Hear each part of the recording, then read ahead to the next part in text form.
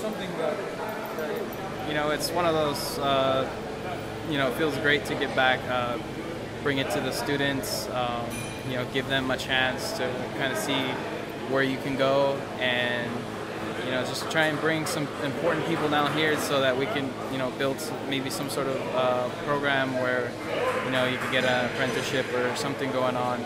You know, try and help some of the students out here that are desperately, you know, looking to get into the automotive field that, you know, can't always find a job right away. Everything's advancing so fast, it's hard to say. I'd say definitely electricity is up there. Electric cars are definitely part of the future, as well as a lot of other alternative fuels, and I would say this is very important towards the advancement of like future cars. So it's very important that students know about hybrids and stuff, because there's only going to be more coming out.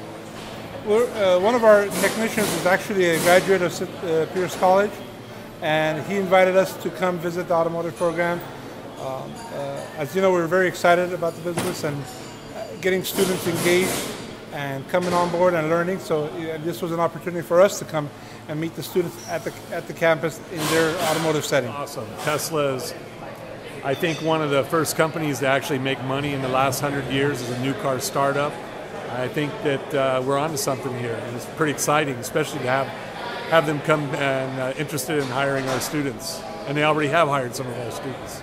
I think it's very important to engage students at the campus level, not wait for them to graduate and then come out in the field. We want to catch them while they're in school, while they're excited, and letting them know about all the different opportunities. Get them to learn the different aspects of working on an electric car. So it's very important for us. Why we're here. It's huge.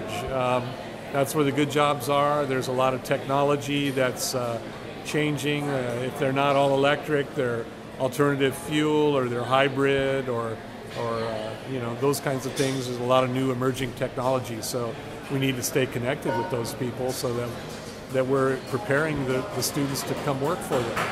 I was talking to one of the instructors and the dean here, and there's the Automotive Advisory Board, and I volunteered to come and participate on the advisory board, and I think that'll be sort of the partnership between business and schools, and it'll renew our relationship, so we'll be coming back over and over and over again.